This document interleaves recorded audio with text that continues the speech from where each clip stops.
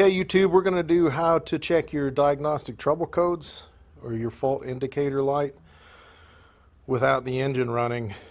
And I meant to film a more comprehensive video, which I'll do later, but somebody needs this information. So I'll do a quick and dirty now, and I may delete this when I make a better video. First thing you do is remove the seat.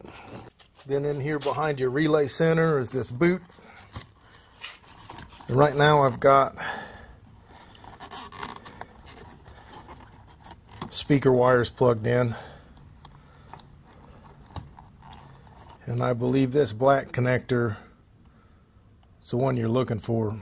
3 prongs. Okay, it was difficult to hook this up holding the camera, but all you want to do is short the first terminal to the third terminal.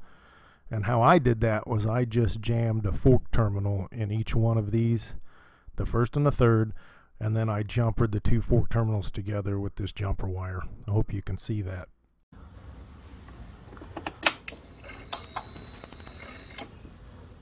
Then your fault indicator light will start flashing codes.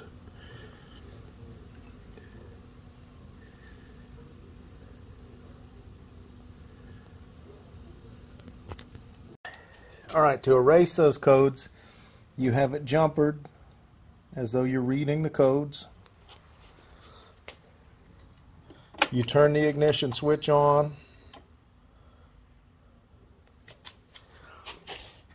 You disconnect the jumper. You give it about 4 Mississippi. And while the light's still on, you shut the switch off. And that'll erase the codes.